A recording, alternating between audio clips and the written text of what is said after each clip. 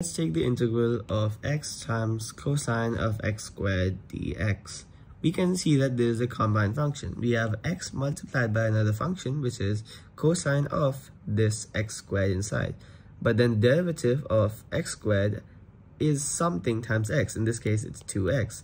So we can use the u substitution rule. We have a function and a part of its derivative, the x term of its derivative in the same function. So we can let u is equal to x squared, and now du by dx, which is the derivative, is just 2x, and therefore we have only x dx over here, but then this is du by dx is 2x, so let's make x dx subject. So we multiply dx over here and bring 2 down this way, so we get du by 2 is equal to x dx.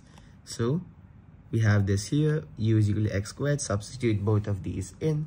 By the way, this x dx is this whole thing here, and this u will be substituted there. So we'll get this as the integral of cosine of u times half du. And now this will simply be multiplying the constant outside the integral. We get half times the integral of cosine of u du.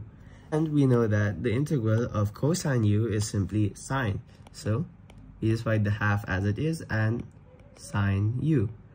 And then of course add the constant of integration, which is the plus c. But then this is in terms of u. And we definitely need it in x, not in u. So because the question states x, so we need to change this u back into x squared as we substituted at the start. So half sine of x squared plus c is our final answer.